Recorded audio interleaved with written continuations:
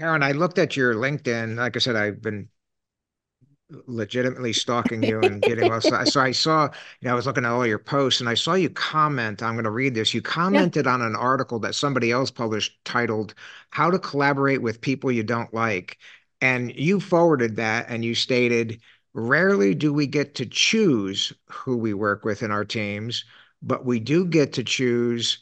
How we show up in those relationships, and in both times you put choose in all caps.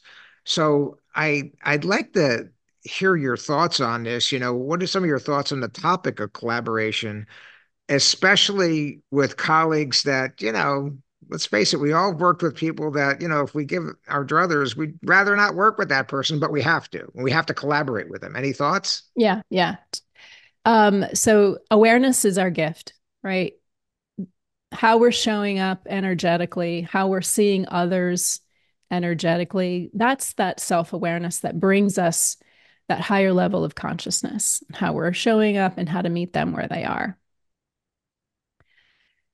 Having an amazing amount of acceptance of this is a bit of a game changer. So what can we choose to control and what can we control and what can we not control? Being able to lean into what we can control is what then allows us to have conscious choice. Letting go of what we can't control, right? So this is a really important aspect when I talk about the energy piece. I'm an energy leadership coach. So I studied at IPEC under Bruce Snyder.